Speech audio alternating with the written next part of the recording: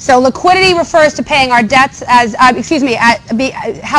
quickly things are convertible to cash. Long-term solvency is talking about paying our debts as they come due. So these are all things that can be evaluated through the balance sheet, okay, by using information that's on the balance sheet. So liquidity is a really easy one because how quickly things are, you can look at what's on the balance sheet. How much cash do they have on hand? How much do they have in assets as far as things that are going to be readily convertible into cash? Okay. We talked about this also last week. The balance sheet misses intangible skills and knowledge of people, right? Because we give the example of Apple, right? And Apple, who is the most valuable person at Apple before his unfortunate passing? Steve Jobs, right? So when Steve Jobs passed, what happened to the stock price right away? It went down, right? It decreased because there's a lot of value there. A lot of people felt, fortunately that's not, the Apple stock has gone up, but at the time that without Steve Jobs, would Apple be able to continue to do what it's doing? Maybe not, so the stock price will go down. However, none of that's reflected on the balance sheet. Another example, if you talk to people, I don't know if you guys know anyone in the techie world, but if you talk to people who try to get a job at Google or may work for Google, they have a whole sorts of testing, like IQ type testing that they put you through just to be able to get into that company, right? That you have to get through, several rounds of IQ tests just to get a job. They put a lot of stock in their people, okay? And that's how they feel they're going to get the best people, by going through all this sort of, being able to think outside the box type testing. So. Another piece of the balance sheet, another limitation, it uses judgments and estimates.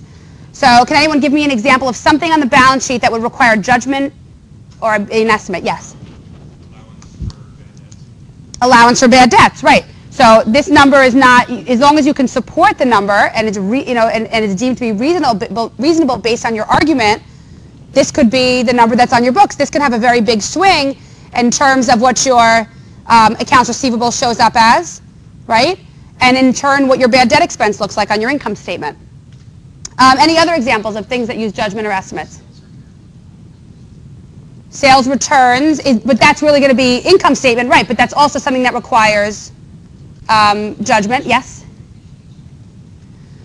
Depreciation, well, yeah, in a sense, yes, right, because you're estimating what the useful life is, yes. So the accumulated depreciation piece of it is what affects the balance sheet, right? Based on what you decide for your depreciation overall, yes. Goodwill is usually goodwill impairment may be something that has to be estimated, okay? Goodwill itself gets on your books how? How does goodwill get on your books? The difference between when you acquire a company, the difference between the market value and the book, right, whatever, right, if the net assets, right? Assets minus liabilities. If you pay more than that for the company, then this would be go to goodwill, okay? So yes, a question?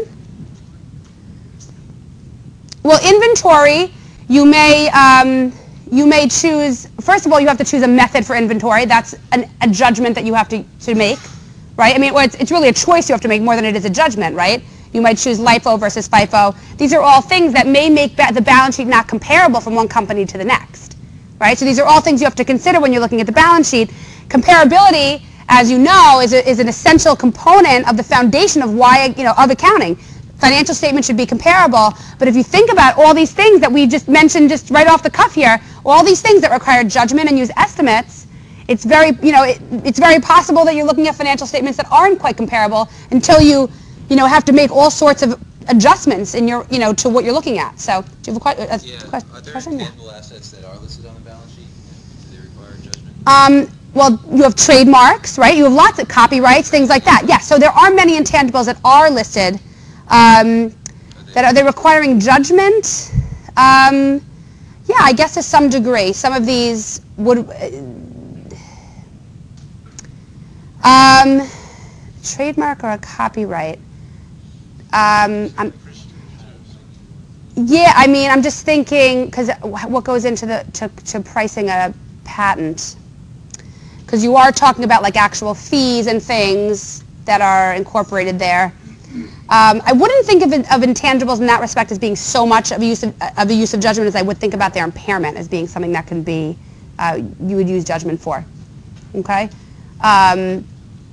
So let's move on from this. And again, as we can even see, this should be used in conjunction with the income statement because, as we even mentioned, the allowance account, for example, impacts what account on that income statement?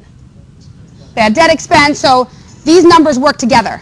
Okay, and that's really important. And I have this here, assessing liquidity and solvency. We went through this, just what these things mean. So how quickly assets will convert to cash. We're talking about what? Liquidity, right? So creditors want to know, can they pay their bills in the short term?